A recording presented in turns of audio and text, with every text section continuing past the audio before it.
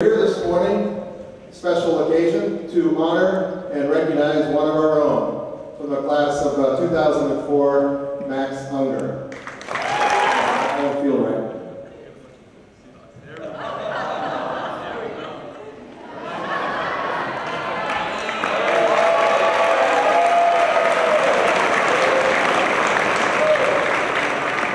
I hope this shirt never fits me.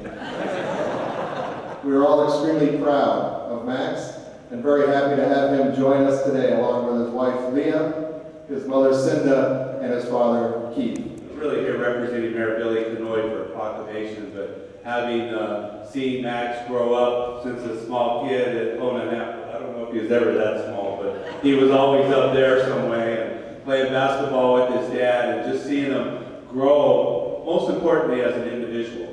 And that's really a thing that when you look at kids, that his message back to you is, you know, you can move up. And you know, from a small place at home and now to be the top of the echelon in New York and picking up that Super Bowl, I mean, I gave me chicken skin when I saw it that day and I contacted his dad, and it's all about those dreams that you kids have right now to get up there also. Don't ever say no that you can't. From the County of Hawaii, a proclamation for Super Bowl champion Max Unger Day in the County of Hawaii.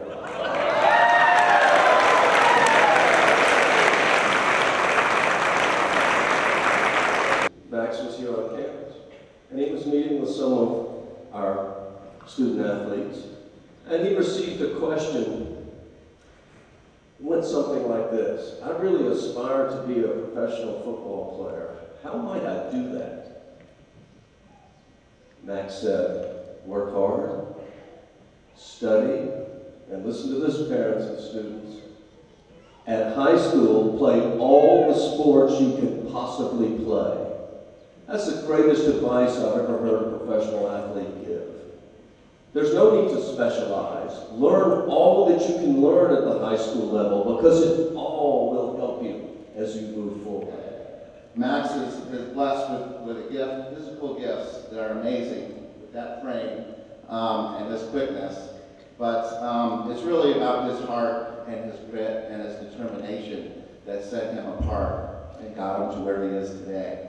And I'm so proud to have been a part of that. I have a couple stories, quick ones, that I remember. One was his junior year. We were playing the semifinals down in Hilo at Dr. Francis Wong Stadium, and we were in our second overtime, and we had just kicked the field goal to go up 10-7, and Hilo went down. We stopped them from getting into the end zone, and they brought their kicker out. And you would think I'd be telling a story about an offensive line move here, but Max was on the defensive line, burst his way through the line, launched himself, stretched out, blocked that kick, and we ended up winning, and it launched us into the championship game. You remember that, don't you? We will be retiring the number 77 from our athletic department. This is to represent how proud we are of Max and his successes on the football field, while always representing himself, his family, and his team the right way. On behalf of the school, please accept this gift recognizing the number 77 for one last time.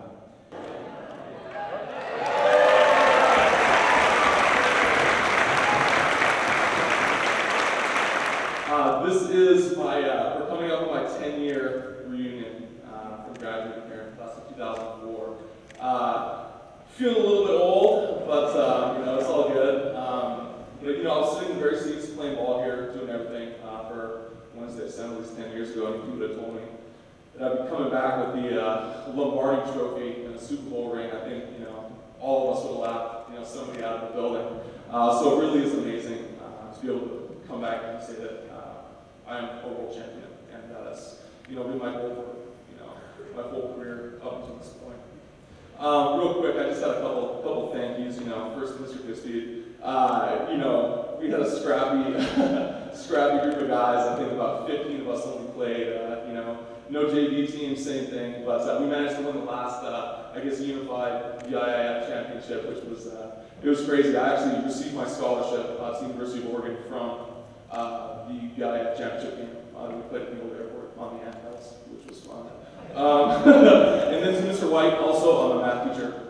This guy is just, do so much, my credit, just for everything that he did for me in the classroom and on the football field. He got my head screwed on straight. It was, kind of trailing off a little bit, so a huge thank you to you.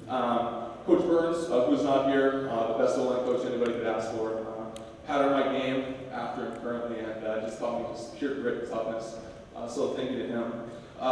Chad Camera, he was my advisor for 4 years here, as well as my dorm head. And Dad's here, so make sure you say hi to him for me. A very close friend of mine who I still keep in touch with, and lives in Michigan now. He comes out to a handful of games. We play in the Midwest. To my wife Leah, who's just been opposed to had to endure countless football seasons so far. And to my mom and dad, who have, watched me play football from Oregon to Seattle to Dallas to, the Super Bowl in New York. But we're talking, 7 o'clock night kickoffs in Valhalla. That's dedication.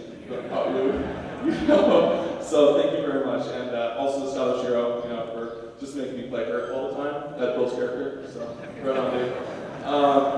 But yeah, everybody's coming up to me and asking about what it took to win the championship and what's the key to your success. There really isn't one. To be honest with you, everybody is so much different than if there was an accepted way to do it, right? The world that we live in, it's kind of like the Madden, creative player almost. You're really good at some things, and obviously you're going to be deficient in others. Coach Carroll does a great job kind of dealing with this and focusing on what we do well. And so people ask me this, and I say, well, what do you do well? Focus on it. That's something that we take a lot of pride in, not making stuff up, and doing what you do very well. The other kind of parts of this is, I'm very lucky also. I was gifted with, the genetics and just the talent. All that stuff aside, because there's always going to be somebody more talented than you, and there's always going to be somebody who gets more lucky than you. Well, that can't be an excuse for, avoiding or not attaining your goals, right? And so the thing that I've done is found something I'm incredibly passionate about. I love football. It's been that way, since high school. A lot of people can, say that for me. I got to college, and it's, live, breathe, and everything I do on the field is for the benefit of me playing football. I'm very lucky. That's easy, though. It's easy to find something that you're passionate about, right? The hard thing is putting in the work, and that is where you make your money, to be honest with you. This is something that you can't avoid, and there's no way to go around it.